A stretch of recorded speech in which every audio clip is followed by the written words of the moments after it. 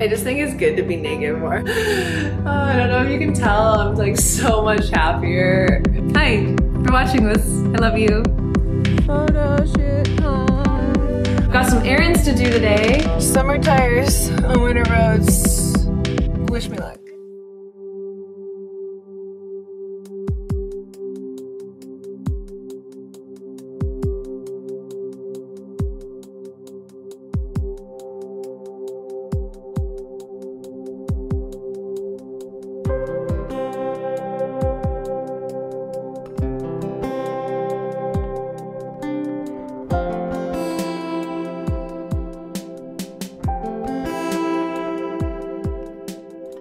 I just think it's good to be naked more. I don't know how long this is gonna be a thing for, but I just think it's great to get comfortable being naked. And I think by having these shots of me like this is quite triggering for people in a good way. Because they'll be like, why aren't I comfortable naked? Maybe I should be naked more. And then it'll be good, but good educational content. Yeah, I'm about to do my breath work and meditation. I've been really enjoying the pyramid breath work. You fill in through your stomach and then into your chest. And as you're filling in, you arch your back. And then as you breathe out, you round your back and you're just trying to get as much air in and out as you can. I do 3 sets of 33. After the first set, I blow all the air out and then I flex every muscle I can in my body and hold and then release. You see animals do this a lot, and cats and stuff, like when they're like, that's how they relax. After the first one, you breathe in and you hold that for as long as you can. And then when you breathe out, you do the muscle hold. And then the second one, you do the 33 and then you breathe out at the last one and you hold that. And then the third one, I do like a light hold and then a sound release, which is like, but you just shake your whole body. Oh, I just saw, bald eagle, casual. I don't know if you can tell, I'm like so much happier than I was in New York. Oh my God, like I'm kind of at the levels that I was feeling in Miami. Actually, I'm probably even happier here because I've got family and my animals, and like the snow and the cold just kind of like gives you permission to just be a little bit slower and cozier. Whereas in Miami, you're like, it's hot, it's beautiful, I should be outside, I should be at the beach, let me go and do something, let me go to this party, let me go to that restaurant. So yeah, Kelowna's a lot slower than Miami. And I can't get Peking duck here, which is very sad, but I have been cutting back my meat consumption greatly. And that just came from a little ping inside. I'm just like playing this scavenger hunt with my inner being, where it's just like whatever the little pings I get, oh, a bird just came.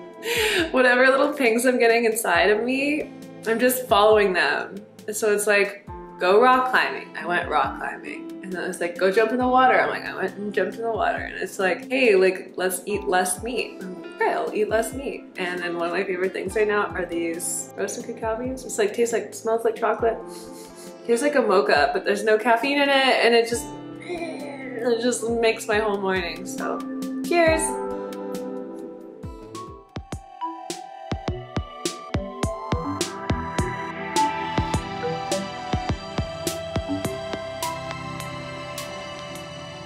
Hi, my beautiful friends. I just posted the photos that I took. I'll include some B-roll of taking those photos. I got my mom to shoot. Like, she was literally like, you know that Kris Jenner meme where Kris Jenner's like filming Kim? But anyways, my mom was recording when my sister took these photos for me. They're all they're my yearly snow photos. Photo shoot time.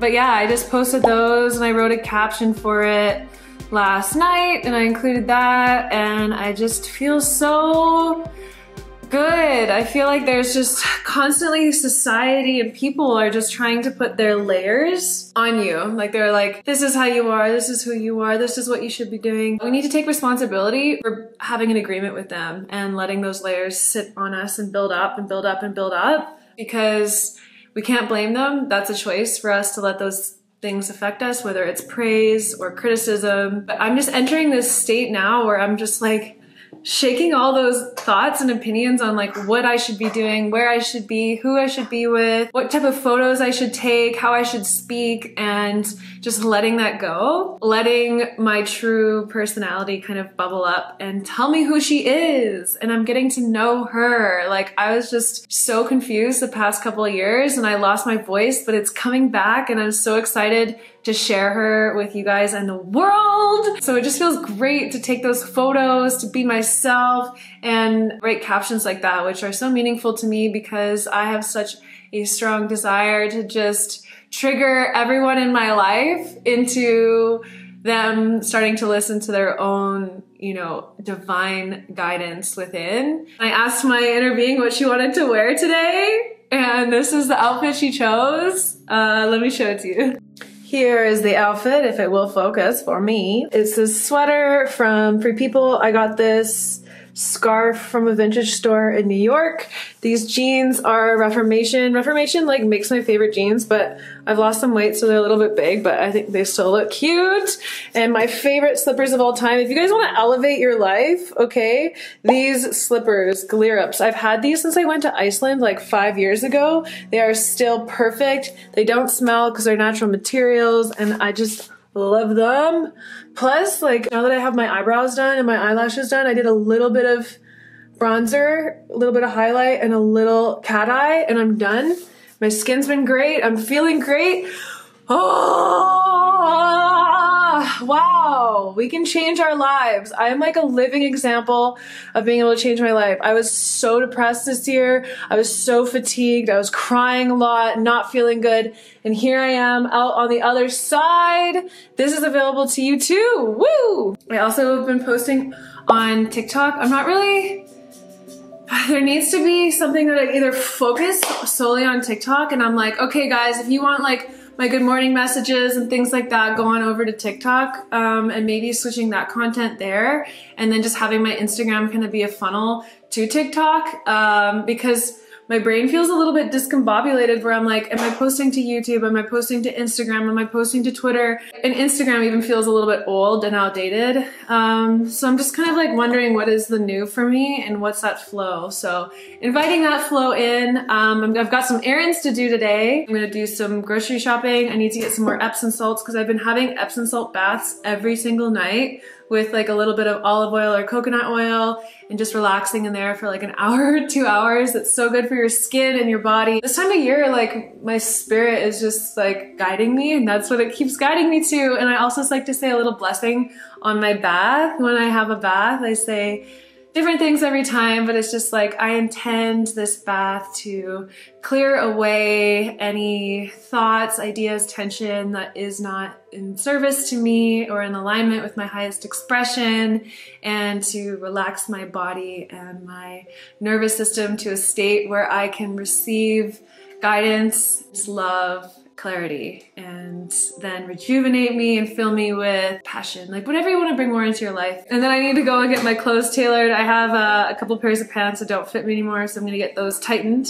Which, what the heck is my life? Like, I never ever thought that there was weight for me to lose, but after quitting drinking and only eating what my body is like deeply asking for, not listening to the cravings and having discipline with that, and doing fasting once a week, like that has just changed my entire form and my but I feel healthier and I feel stronger. And then I need to drop off my camera to be fixed because the one I was filming, the smaller one, the G7X, got dropped, and it was already dropped a few times. It was already on its last legs. So I'm gonna see if the camera repairman here in the Okanagan can fix that. I need to set up a call with my accountant, my Canadian accountant, and my American accountant.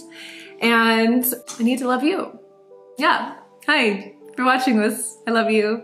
Thank you for watching my channel. Thank you for witnessing me grow and change over the years and staying present with me. I just want to tell you how proud I am of you too. This change that I'm feeling, this cultivation of character and self, it is not just me. This is happening across the planet. So I know that there's essences in you that has been changing and growing and developing. So I'm just here to honor you and celebrate your change and your growth. I'm so proud of you. You should be proud of yourself. Just reflect a little bit today on how much you've changed and grown as a being, and just give thanks to yourself and to the energy that guides us. Like, there's so much that exists outside of this three-dimensional form that I'm currently occupying and you're currently occupying. And it's like an orchestra. There's an orchestra going on. I believe there's an orchestra behind the scenes. I call it my council, that are just actively looking to create sweet miracles when I'm in that right state and in that vibration. And it can be bad miracles too, like bad, negative miracles that kick us out of whatever weird energy we in and into the new. So I love you guys.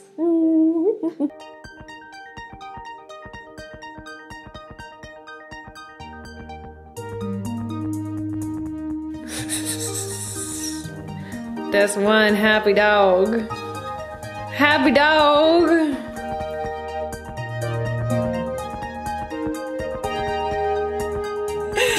Summer tires on winter roads. Wish me luck. Okay, where am I going? I need a tailor. Okay, 10 minutes. Let's go. Just got back from the store. I thought that you might find it interesting for me to talk about what I bought.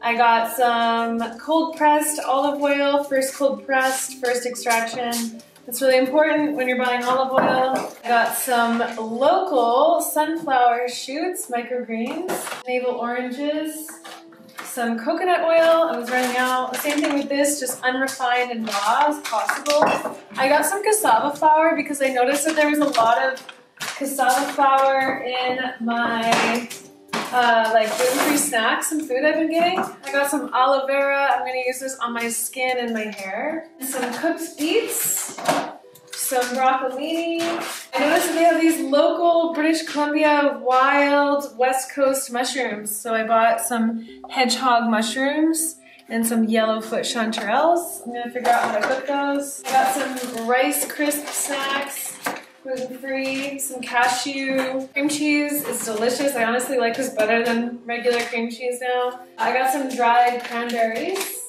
because I've been feeling a need to have more cranberries. Some 90% dark chocolate, organic, fair trade. Some more beets. These are cooked with in mild vinegar. I love them. And then I got a bunch of pears. I was just going through the local areas. Choices has great choices of produce. And there's a bunch of fruits that were local. So I got some beets, I got 2 different types of pears. I couldn't tell you the name of them. And then I also got 2 passion fruits, which aren't local, but I saw they had passion fruits and I got really excited. And then I got these free yum crackers, which are gluten-free crackers that I've been really loving.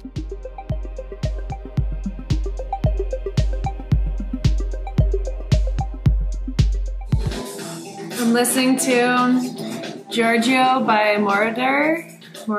It's Daft Punk. He's talking about when he first started creating music, and he's talking about how back in the day there's no rules. There's no rules to creating music, and you could do whatever you want and play with whatever you want, and you were making the rules. When we're in a time where there's so much information and you can learn so much and study so much and do so much and be involved in so many different things, I just had this realization that that place of no rules, that place of really not limiting yourself in any capacity and allowing, you know, your heart and your mind to explore without bounds and play without bounds. Like, that is the genius state. And so our only jobs now as humans, if you want to contribute to the leading edge instead of contributing to the old ways and the old patterns and things and ways and rules of doing things, is to deprogram yourself to the best of your ability and to relieve yourself of those rules, to forget, to push aside, and to forge your way into new territory with a totally new, open, pure mind. So that was what just came up for me, and I thought I would share it with you. I've also been really loving beeswax candles, and I've learned how to take care of them a little bit better.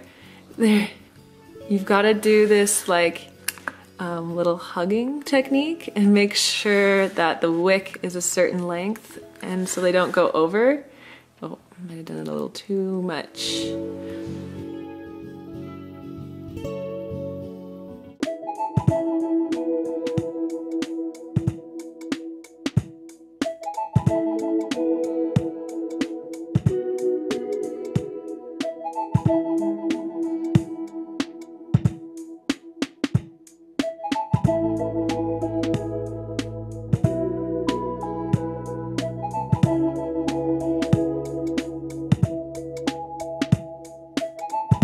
I hope you guys enjoyed the video. If you did, make sure to spank that like button and subscribe. It helps out the channel greatly, and I'll see you guys in another video. Bye!